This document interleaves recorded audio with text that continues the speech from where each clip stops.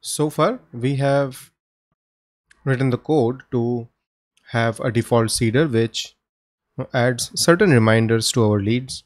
For example, this lead has two reminders, and the second one doesn't have any reminder. And then we created that button which allows us to add a reminder. However, we have not stored that reminder data in our database yet, and that's what we are going to do today in this video. So this is my component lead reminder add. The form is getting submitted, and the handle submit doesn't have anything yet. So let's see. Lead add has this code, right? Response await this inertia post, so we will steal that, add in here. We have to create a new route, leads view reminder slash save. Okay, this is going to be our URL.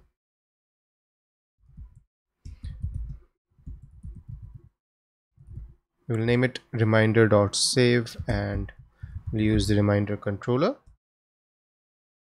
and we will have a store method for it. So inside our controller,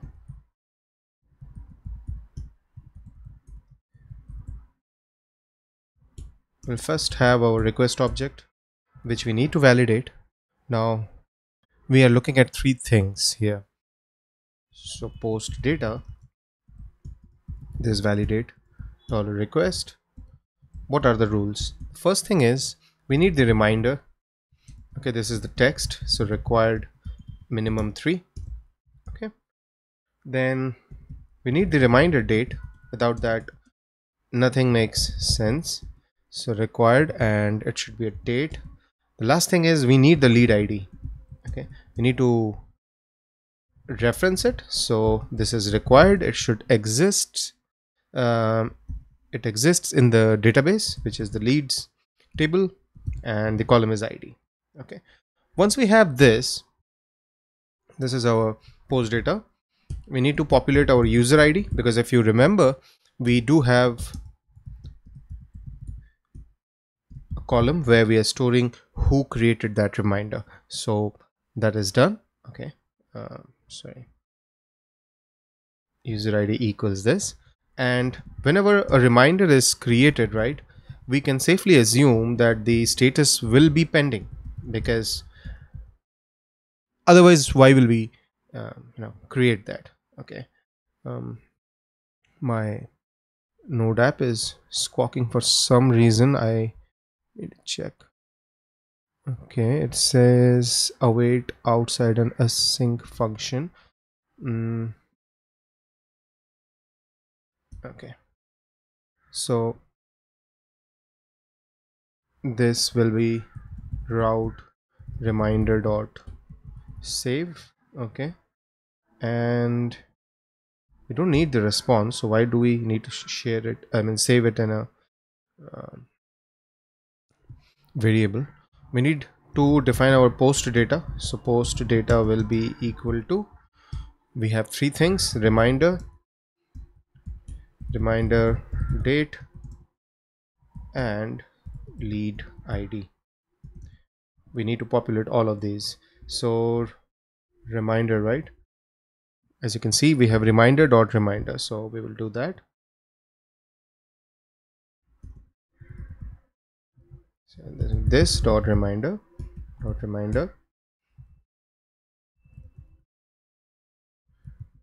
and reminder underscore date, and we are getting the lead object as a prop, so we can do this dot lead dot id. Okay, and we will send that as the post data. So on form submit, we are calling handle submit. Okay, and that is sending a post data to this URL reminder save that is something we defined just now, and we are sending post data which has reminder, reminder date, and lead ID. Now we go to our controller. We are populating our post data array which has reminder based on validation. It is required minimum 3, reminder date, lead ID, and we have post user ID at the status. So once this is done, right, why don't we use our um, relationship to get the lead and then create a reminder for it. The reason is, once this is stored, once this is created, this reminder is created, I need to redirect to the lead view. Okay, the page where the lead data is there and the new reminder will be on top. For that, I need the lead ID, right? Lead view, if you remember, needs the lead model, right? So instead of querying it just like that, what we will do is lead equals lead dot find. We have that in our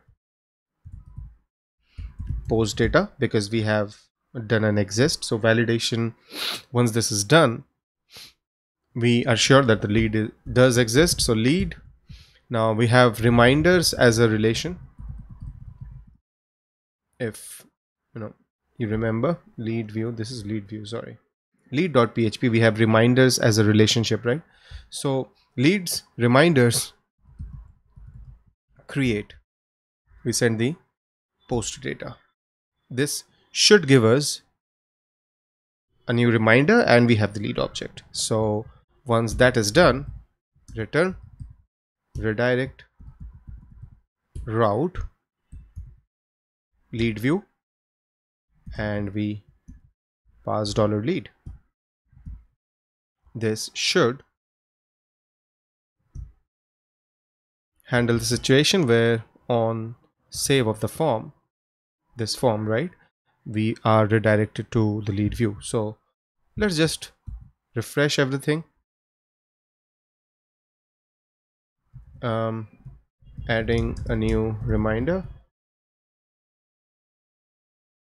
1st Jan, hit save, and we have adding new reminder. So this works. Now the only thing which we need to handle is the validation. Let's just say for add new reminder, I don't put anything. It should give me error messages. So let's see. I think we have done that in lead add.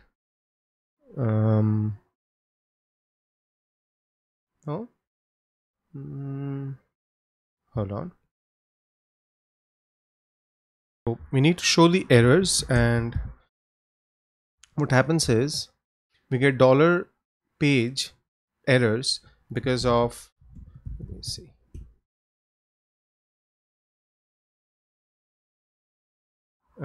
No, let's look at the inertia documentation once. There is validation which we can do, and then so we have forms. This is done server side validation. So this is something which we add in our app service provider. So why don't we copy this? I don't think we have this. Share flash. This is flash. This is something else. So inside our boot method, session is already there, right? Yes, it's already used, so we don't have a problem there. So this is done, and then what they say is $page errors is something which we will get inside the component. So let's look at what we have pasted. Instead of lead add, right now we will look at, oopsie,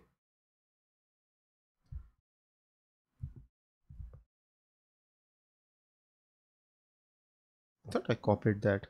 Anyways,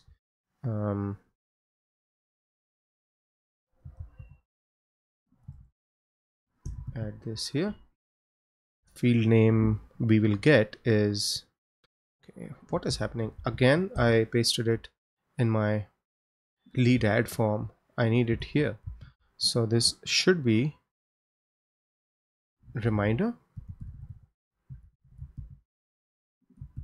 Okay, so we if, and let's have class as well of error, and we will later on have some red color there just for the sake of understanding. So now refresh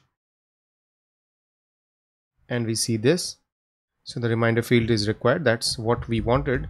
App.scss, we will have error, color should be red, font size is 0. Let's say 8 em. It's getting compiled, and let's check. Yep, this is fine. So we have validation in place. I need to go into this form. This will be date, rather reminder date. So copy this, paste it in here. Fresh.